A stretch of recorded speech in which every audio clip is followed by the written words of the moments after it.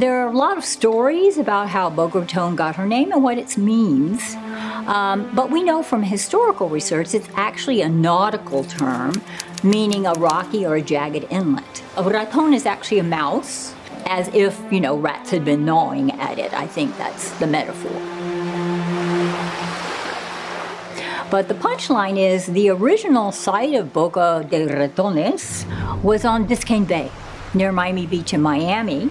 And somehow in the 19th century, it got associated with our Lake Boca Raton. The more southerly location went away, the more northerly location stuck, and so our name is just a map maker's error.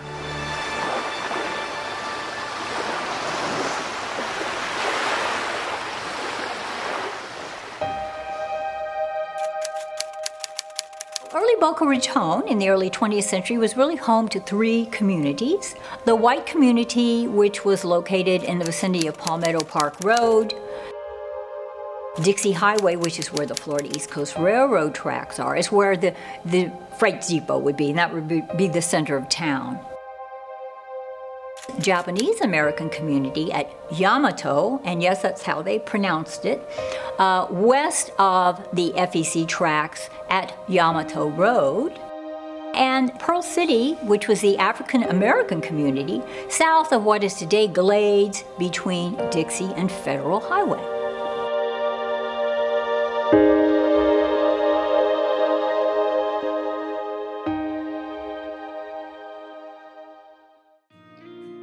Yamato and Pearl City were farming communities. Everybody grew pineapples. Contrary to popular belief, the Japanese did not introduce the pineapple. They actually learned to grow pineapple from a Michigander who came to Boca Raton very early on. Tomatoes, citrus, every kind of winter vegetable.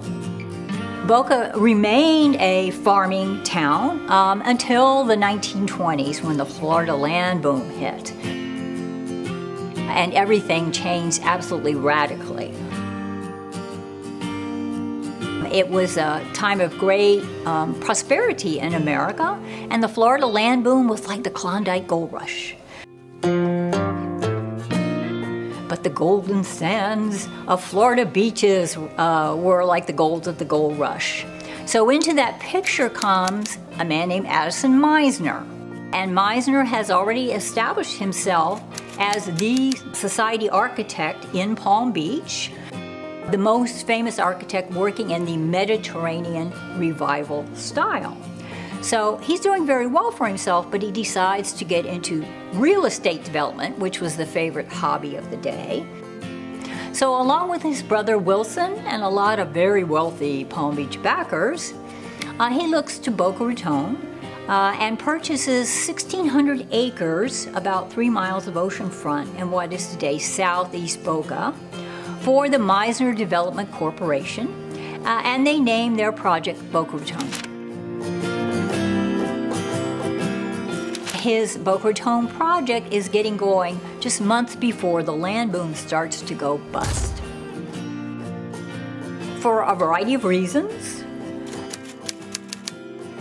There was an embargo of building supplies on the Florida East Coast Railway, which at the time was still the only rail line that was completed through to Miami. And that was the principal means of transport.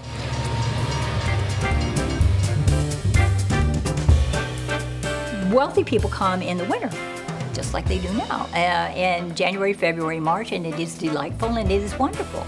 But regular people came in July and August to very seasonal towns all over our state, where there's no place to stay, there's no place to eat, there's no air conditioning, there's no pest control. It's awful.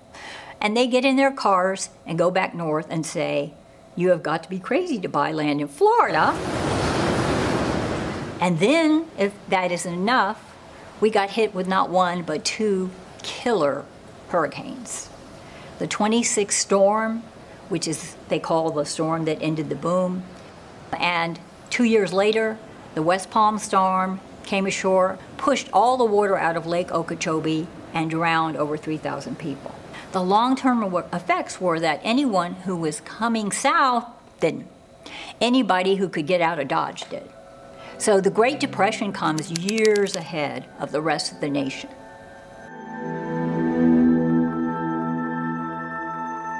In 1927, Minzer Development Corporation was bankrupt, and a man named Clarence Geist, who was a Palm Beach guy, was one of the original investors. He acquires the assets of Minzer Development for $72,000. But the principal asset is the Cloister Inn.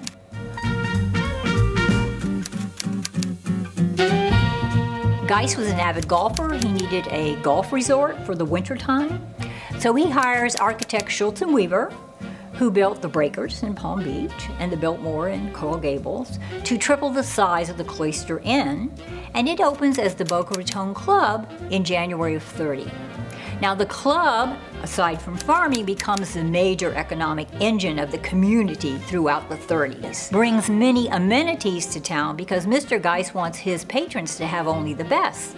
So as a result, he builds a state-of-the-art water plant, a new Florida East Coast Railway station, passenger station.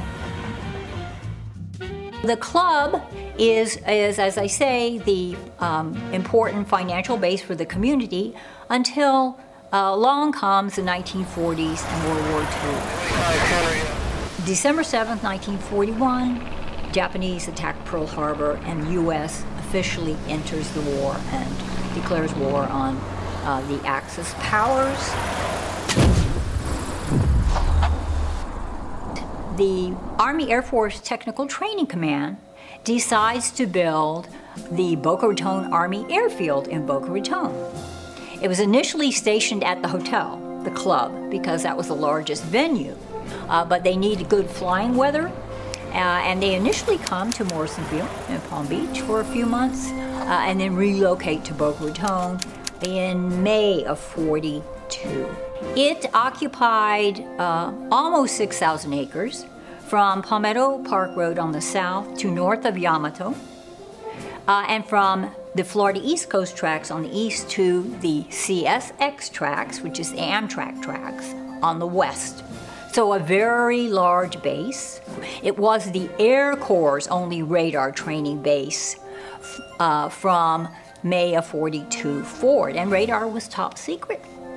So any of the flight crews, navigators, mechanics, anybody dealing with any aspect of radar for the Air Force had to be stationed at Boca. As a result, possibly as many as 50 to 100,000 men and women were stationed there between '42 and '47 in a town of 750 people.